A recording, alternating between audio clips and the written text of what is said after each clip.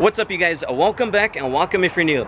If you guys do remember, in our last video we did install a TRD Pro grill for the 5th gen Rav4s. So for today's video we're going to be installing Raptor lights. Hell yeah. So if you guys are interested on how to install them and how to wire them, please make sure to watch today's video. Now if you guys do have a Tacoma and you guys want to do the same thing, make sure to check out the description box below because we've also done a video for the Tacomas, so check that one out. For today's 5th gen Rav4, let's get it.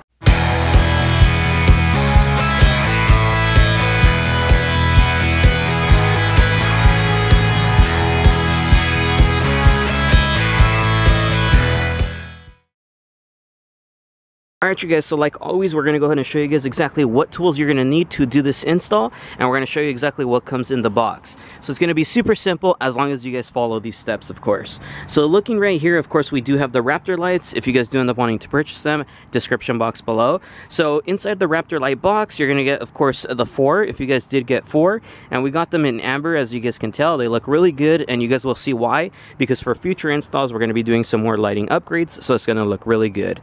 And then it's going to come, of course, with a harness, but noticing right here it doesn't have no type of fuse or anything like that, so that's one thing we are going to add additionally, so you guys make sure to pay attention when we do the install. So that's what comes inside the box. So now as far as tools, what you're going to need is going to be a 10mm socket or wrench or a tool like this. You're going to want to go ahead and get a panel removal tool. Doesn't matter if it's metal or plastic, we just like using this one because it's really good. You're going to want to go ahead and get a wire crimper, just something simple like this, and then a wire splicer. You guys will see why. The next thing you're going to want to go ahead and get to make it for a clean install is going to be some zip ties, and then we're going to be using a spade like this. I know it's an open end, but down the road we're going to swap it out for a better spade. For now this is all we have, so we're going to be working with these bad boys here. This one's going to be used for our ground.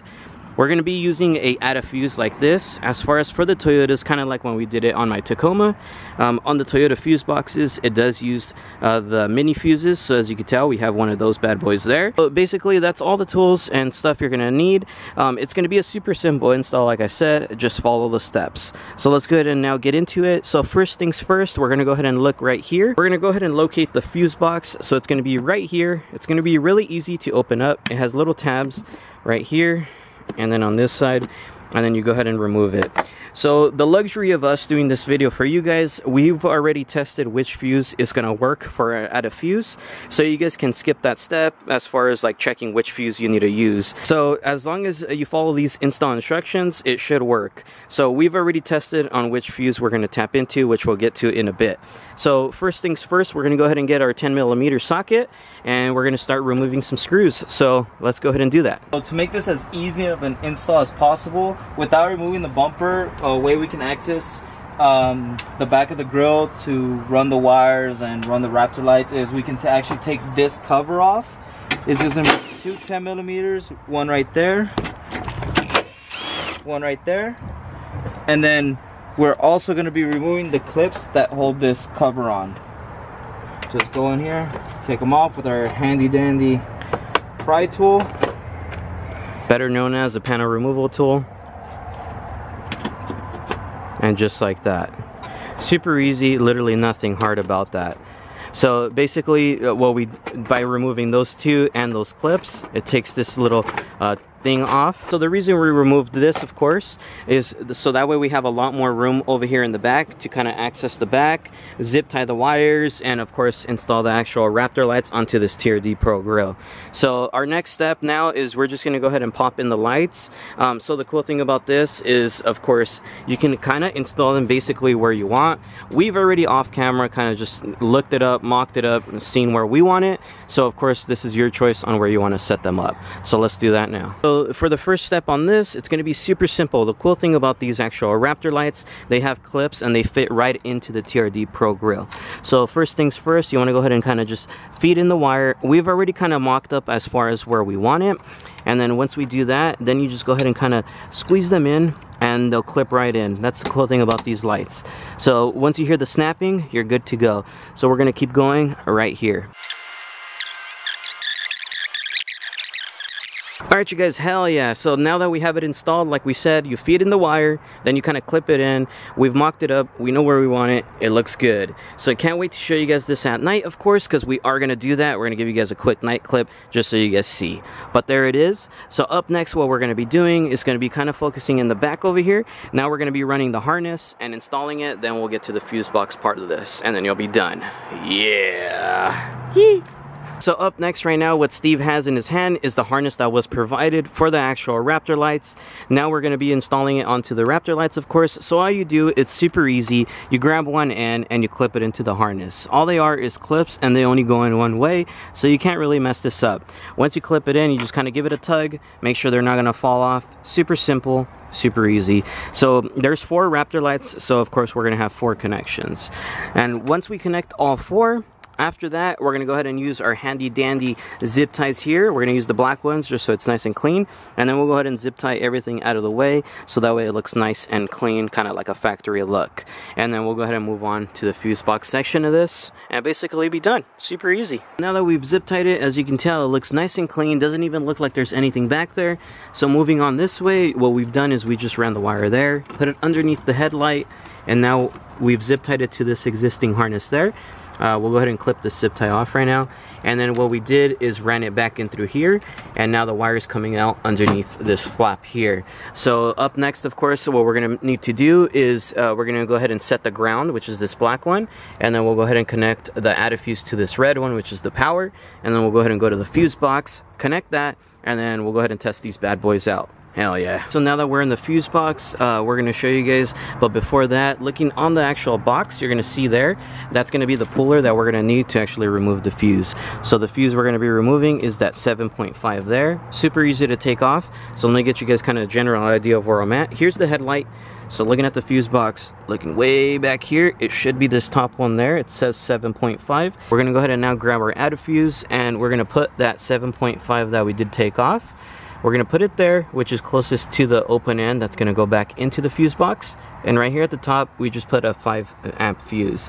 So it's going to be that easy. Then we go ahead and reinstall it just like that. Once it's nice and clipped in, what we're going to be doing, this is totally up to you guys. We're going to kind of chop it just slightly enough so that way the fuse box cover can close again and everything will be nice and sealed. And then we'll go ahead and crimp down the wire for the power that will be going to our harness. Alright you guys, so what we did here is, of course, we have the added fuse connected. We slightly cut this just a little bit, just so that way when we install this added fuse, it's nice and flush, because before doing that, it was kind of sitting up. Didn't want it to do a bad connection, so we did that. That part is good. So then the next thing we noticed, this lid, of course, wasn't going to sit on correctly. So then we got the Dremel and started cutting away on here. What we did, we didn't just slice it right away. We kind of did little by little, little by little, and little by little. And then we kept measuring the cap and trying to put it back on. So we're at the sweet spot right now. This looks like it's perfect. So now we could go ahead and cover up the fuse box and then just kind of let it sit. And as you can tell, it still snaps right in, and we're good to go. Up next, what we're going to be doing is now crimping on this added fuse onto the power wire of the harness, and then we'll do the ground after that. What I'm doing here is I just took the cap off. As you can see on this wire, they do have like little caps already ready for you to splice in. Instead of cutting up the excess, I just kind of folded it, just because as you can see, the added fuse wire and the wire for the harness is a little bit different. If we fold it up and put it in, it should make a way better connection than if we just put it in as it was.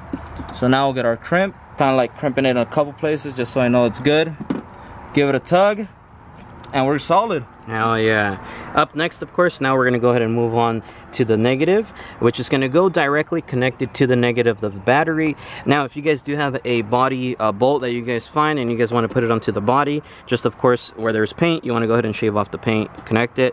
As far as for us, it's just a lot easier to just directly connect it to the negative of the battery, which is what we're going to do. So we're going to go ahead and put our spade on right now, just like that, and same thing, we're going to crimp it onto the negative of the battery. Make sure it's a solid connection, and then we'll go ahead and give it a little tug, see that it doesn't fall off, and now we can connect it to the negative of the battery. All it uses is a 10mm socket bolt. We slide it right in since we do have open end spades, and then bolt it right in securely. And now it ain't going nowhere. So now we could go ahead and just kind of move this stuff off to the side, zip tie it, just so that way the access wire isn't looking all ugly. And then we'll go ahead and test it out, show you guys that it works. So what we did is we actually installed them in a way where the vehicle is on, the Raptor lights will turn on. So right now that we have Steve inside of the vehicle, I'm gonna have him turn on the car and these things should turn on. Let's do it now. So there it is, you guys. They're working, they look great. Hell yeah. So that's a TRD Pro Grille with a Raptor lights. So if you guys did miss the TRD Pro Grille install, check out our last week's video, it's there. But as far as the Raptor lights, they're now installed. We'll show you guys how they look at night as well. But damn, happy camper.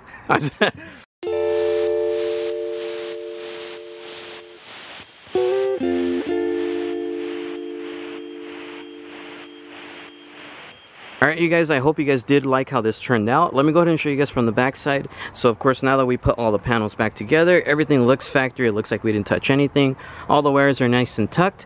The only thing that we do have kind of sticking out right here, which we did use some Tesa tape, I want to point that out. That way it looks nice and clean. But the only thing, as you can tell, this wire is sticking up a little bit because, as we said, we're going to change out the spade on the negative wire. And then once we do that, the actual wire is going to be coming out this way. And then we're going to zip tie it down here just so that way it's a cleaner install. But we wanted to go ahead and show you guys that. So yeah, it looks nice and factory. Heck yeah, look at that. Damn! Alright, you guys, now we finished up the Raptor light install. As you can tell, they look freaking great. So if you guys do want to buy them, it's going to be in the description box below. And don't forget, last week's video, go check it out on how we installed the TRD Pro Grille onto this Rav4. It was actually pretty easy, but it was a long process. If you want to watch that, description box below. It looks good. What do you think? Awesome? Oh, dude, it looks great. But if you guys did enjoy today's video, please make sure to like, comment, and subscribe. Don't forget to follow up on the Rav4 page. The Instagram will be in the description box below. See you guys next time. Jesse Rizo is here for you. It's here for you. Na, na, na. Like I said, it's super simple. Please feel free to subscribe.